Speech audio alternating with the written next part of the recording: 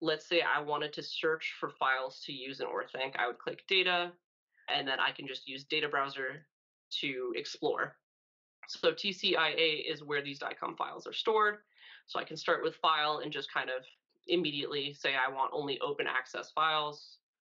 You can narrow it down. I find body part is an easy way to narrow it down. So you click on that, and then add whatever filters you would like. As you can see, the data format is Dicom here again. And whatever you need to do, you can filter it until you get the number of images that you'd like to work with. So once you're ready, you copy these to your project. I've already done this prior to talking to you today. So I'm going to go to my Orthanc editor here, and you'll see that there are already preloaded images.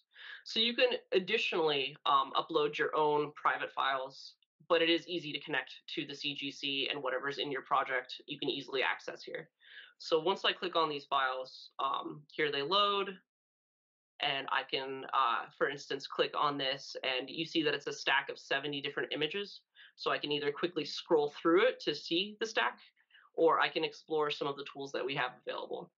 So one of the tools is Scroll Stack, which I just showed you. You can click and drag and easily find the spot of whatever it is you're interested in.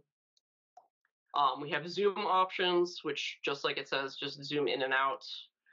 Levels, so you can adjust it for easier viewing if you're looking for a particular spot that's just kind of hard to find, or you need to change the level to be able to see it. Panning is just, like I said, just moving it around on the screen. These two features I particularly like. So one is length and one is annotate. So let's say I'm trying to identify something and I want to make a measurement right here. I can easily just click, and now I have a measurement on the image directly. An additional tool is annotate. So again, I have measured this, but if I want to point out something else, I can just click and drag the arrow. A dialog box pops up, and I can say, look at this. And now it's labeled in such a way. These labels don't go away, so I can keep scrolling and then find it easily within the stack. There are additional options, so I can play the stack like a movie and control the speed as fast or as slow as I'd like, so I can really analyze the image properly. We have many more options here. So magnification, adding other shapes like ellipses or rectangles. I can invert the colors, flip the image, and really just interact with it properly, including downloading the image. To summarize, I mean, this is Orthanc. It's really great in that researchers, clinicians, whoever can interact with the images, and I think this is a really useful tool for collaboration.